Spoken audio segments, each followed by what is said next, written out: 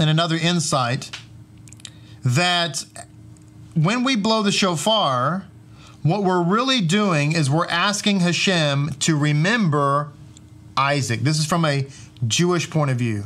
That we're asking HaShem to remember Isaac. That's from a traditional Orthodox point of view. When Orthodox Jews go to the synagogue on Rosh Hashanah and Yom Kippur, they are not saying to God, HaShem, I need you to look at my life. I need you to look at my deeds. I need you to look at my Torah observance. In fact, it's the exact opposite.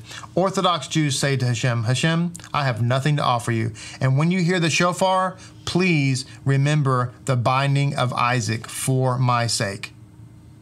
Now, as Lapid Jews, we understand that the ultimate Akedah, the ultimate bound one, was Yeshua.